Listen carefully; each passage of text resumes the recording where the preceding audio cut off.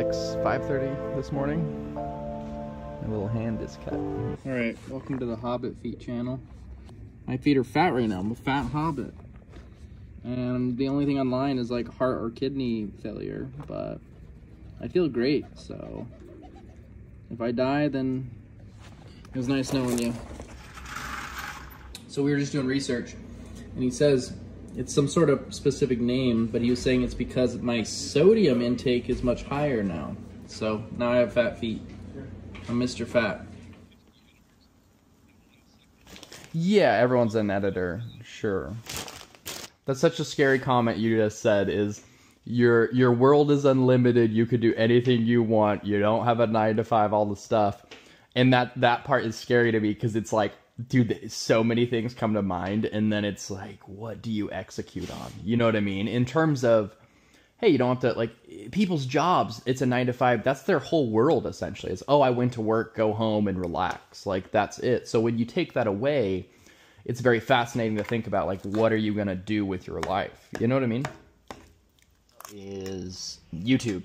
It's so hard. People don't understand. It's very hard to do everything yourself. You record yourself. You have to go edit. You have to... Anyway, there's so much. I won't go into everything. But the point is that I think an editor would be huge. If I could have an editor, and we'll play with the ideas on what I can give him. Obviously, I can't really pay him a whole lot right now. But it's about the vision. Like, I would actually give someone 30% of the revenue of the channel, because we're getting closer and closer. I'm making a post in a Las Vegas group looking for an editor, brainstorming partner to talk about a YouTube channel I've been working on for 4+ years. Recently moved back to Vegas and looking for a creative partner on this. So this will open up the dialogue to whoever's in this group, creative mindset people. And we'll see what happens. This guy, he owns this website. His name is Lawrence, and I'm going to give him a call, because I reached out to him. He's wanting someone to do social media, specifically like YouTube and whatnot.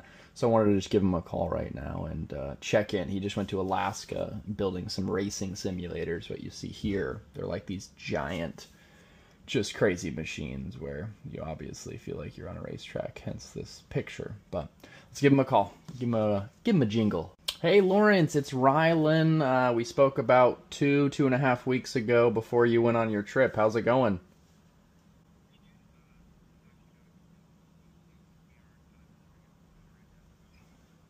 Okay, cool, no worries. Is there a good time? I want to be polite with your schedule. I know you're all over the place, you know, deliveries and whatnot. Is there a good time we can chat later today that works? Maybe after lunch? Okay, did you also get that email you asked me to send you? I don't know if you got that. Okay, cool. No, I knew you were. I just was calling to check in. I'll call you if I haven't heard from you. I'll call you in a few days, and yeah, no worries. But you have my number on that email as well. Cool. Yeah, you got it. All right, take care. Bye. Funny, this reminds me of the good old cold calling days. You call someone randomly. Anyway, this guy had expressed interest in, like, hey, you do YouTube. I'd love to talk to you about helping out with our YouTube for sim coaches, because he was crazy busy. Like, hey, I'm actually delivering one of these simulators right now. So anyway, it's literally just reminds me of the good old put in your CRM or your spreadsheet, your notes, talk to Lawrence, call back in 3 days. You know what I mean? But anyway, kind of funny. But I'll make a little reminder, call him back, and see what the deal is in terms of helping him out with some YouTube content, you know. One thing I don't miss is, I know people are busy and they get a call and they're like, oh crap, I can't talk right now. But sometimes the brush off of, like, I don't really care if I help this guy with his YouTube or not. Like, it was just cool if I could make some money, awesome. But also, really, the goal is to help this guy out, because he was even saying, like, dude, I left the unedited clip in my, Facebook campaign, and he just obviously isn't an editor, right? So, but the issue I have is like, I do not miss my old Reborn business, because that's what we did. We called people and be like, hey, marketing, blah, blah, blah. And some people, even though when they say they're interested, you call them back 3 days later, whatever, 2 weeks later, whatever it may be, and they are just like, dude, they just blow you off. They're like, I can't talk to you, call me back. And they're just like, it makes you feel like you're chasing them, when in reality, you're like, dude, I don't really give a crap. Like, take my help or don't. Like, I'm just here for you. Oh yeah, these simulators are 40 grand. I guess the light one is 13. Also, I believe he just updated his website. This is like all new is what it looks like from 2 weeks ago. So anyway, now we play a little bit of games. It's 9:50 and we'll see where the rest of today takes us. This, I believe, I could be wrong, it's the shoulder I want to say. Anyway, this type of steak was way easy to cook, a few minutes on each side.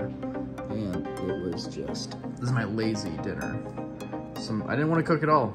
You have to cook 3 times a day. Ugh. 6 shrimp is what it was, and a pretty big meter. But this is pretty juicy mode to end the night for some beautiful steak and shrimp. Until next time, tomorrow.